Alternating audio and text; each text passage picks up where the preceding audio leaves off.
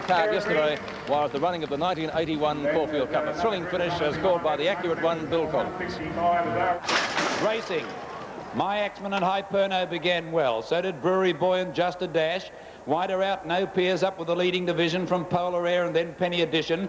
Glenson and Mr. Cromwell are coming across from out wide, and dropping out towards the rear is Tasman with Deck the Halls and also Shamrock and Rio Janeiro.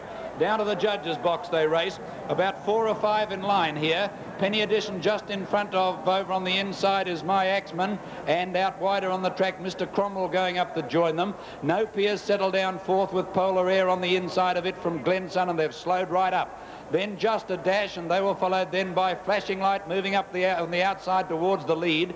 Brewery Boy behind it from Mr. Independent, and then Silver Bounty. They're followed by Sovereign Red, who's a long way back in the field with Hyperno and our Paddy Boy. They were followed a length further back then by at the head of the others, Deck the Halls and Tasman back with it, and also Rio de Janeiro and Shamrock. As they went along to the 1400, and Flashing Light took over now, clapped the pace on to lead by 3 lengths to Glenson in second position.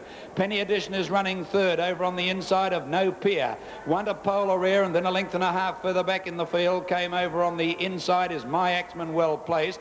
They were followed by Mr. Cromwell in that bunch, and then about a length further back came Just a Dash, and then Mr. Independent trapped deep. Behind it Sovereign Red, and they were followed then further back again by Silver Bounty. Our Paddy Boy is next with Hyperno, and Deck the Hall still well out of it. Down to the 1,000 metres, and Flashing Light only a length in front now from Mr. Cromwell. About a length and a half further back then came over on the outside is No Peer. On the rails is Penny Edition, Mr. Independent making some ground. Then My Axman is badly blocked on the inside. Then Polar Air, Hyperno and Sovereign Red coming off the fence. Then Just a Dash and Silver Bounty from Deck the Halls. They've got about 500 to go, and coming to the corner now, and No Peer went up to join the leader, and White having a look around. It's Flashing Light and No Peer together from Brewery Boy making a fast run as they enter the straight. They're followed by Mr. Cromwell, and then Deck the Halls and Hyperno. Next Penny Edition, but No Peer in front with 200 to go. He drew a length and a half clear of Flashing Light. Silver Bounty's the danger, coming home hard. No Peer in front, but Silver Bounty's grabbing him quickly. It's No Peer and Silver Bounty. They're hitting the line together. Silver Bounty done best. Silver Bounty a half head to No Peer. 3 lengths away third, Deck the Halls. They're followed by Flashing Light, Brewery Boy, and then our Paddy Boy.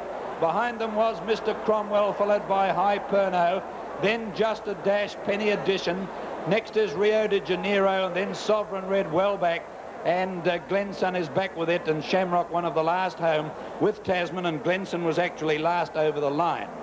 And the time there of 2:27.1, equaling the course record. The margin is short half head, and is called by the accurate one, Bill Collins, the 1981 Caulfield Cup. As I race, a real thriller, and the winner, Silver Bounty with Midge Didham at 11 to 1, 470 and 145. Second, No Peer, 13 to 4 favourite, $1.10. Third, Deck the Halls, 15 to 1, $2.10.